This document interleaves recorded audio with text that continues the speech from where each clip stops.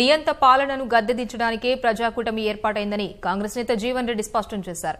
నాడు తెలంగాణ కోసం ఏర్పాటైన ఐకాసాలో ఉన్న పక్షాలే నేడు ప్రజాస్వామ్య రక్షణ కోసం కలిసి వస్తున్నాయన్నారు.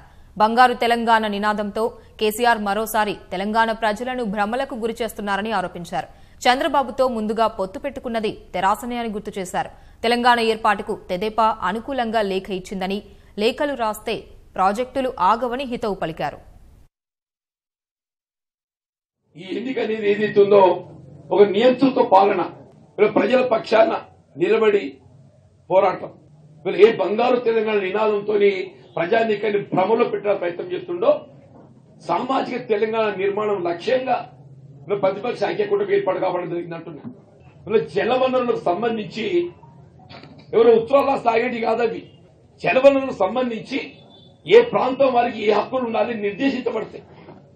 2009 ఎన్నికల్లో టీడీపీతో పొత్తు పెట్టుకుని మహబూబ్ నగర్ పార్లమెంట్ స్థానం ఏదైతుందో, but for support of TDP you are able to win the election. ఎప్పుడైతే నువ్వు టీడీపీతోని ఎన్నికల్లో పొత్తు పెట్టుకున్నావో ఆనాడే టీడీపీ తెలంగాణ వాది అయిపోయిందని చెప్పండి. తెలంగాణ రాష్ట్ర ఏర్పాటుకు అనుగుణంగా టీడీపీ లేఖ ఇచ్చింది.